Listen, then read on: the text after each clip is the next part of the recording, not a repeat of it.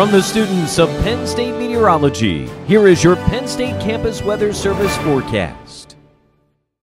Good afternoon, State College. We've got another beautiful weather day for you here on tap. Clearing out behind me over Beaver Stadium, you can see that sun really starting to shine through, and temperatures sitting in the mid-80s, sitting right now at 84 in State College, with that feel like of 86 and some nice light calm winds here in the State College area. Now temperatures around the rest of the local area, for the most part in the mid-80s, 86 in Clearfield, 85 down there in Altoona, and then panning out to the rest of the state, you can see across most of the Commonwealth, getting into the high 80s, 87 in Philly, 88 in Allentown. The warm spot right now, 89 in Pittsburgh, and the cool spot up on the lake, 80 degrees in Erie. But it's the feel-like temps I really want you to look at here behind me, because it's getting really cooking here in the eastern portion of the state. Going to get out of the way here so you can take a look. 88 in Scranton, 92 in Allentown, and 93 in Philly. A little bit more relief in the low 80s and mid 80s in western portions of Pennsylvania, but really cooking, really feeling hot here in eastern Pennsylvania.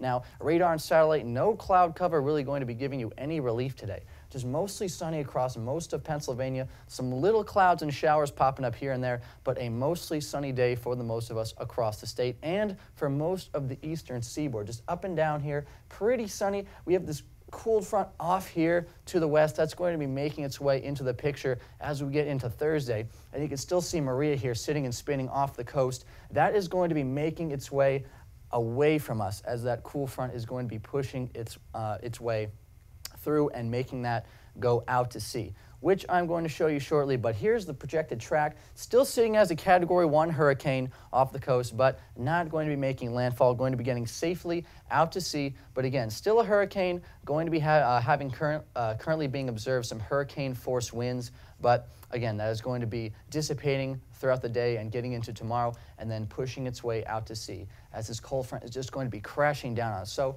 sitting here looking pretty menacing for some of you who think, maybe this could make landfall, but nope, this cold front just going to come crashing down over Pennsylvania, and it's going to be sending it out to sea and bringing us cooler temperatures and a slight chance for some showers on Friday. It has been a very dry week, so might see a few showers here and there on Friday as that pushes its way through and brings us some cooler temperatures, which are going to be on the horizon. So taking a look at the temperatures behind me right now, going to be sitting right here at 6:30 Wednesday night, or this evening, and we're going to be making our way throughout the day, going to be really cooling down into the mid-60s, and then even going to be cooling down into the mid and low 50s in some parts of Pennsylvania, 61 and 55 degrees in Bradford as we make our way into later Thursday morning. That morning has the potential to get down into the really low 50s. So once that cool front moves through, really going to cool us off. But let's enjoy that nice warmer temperatures that we're having right now. 87 degrees, very sunny and warm.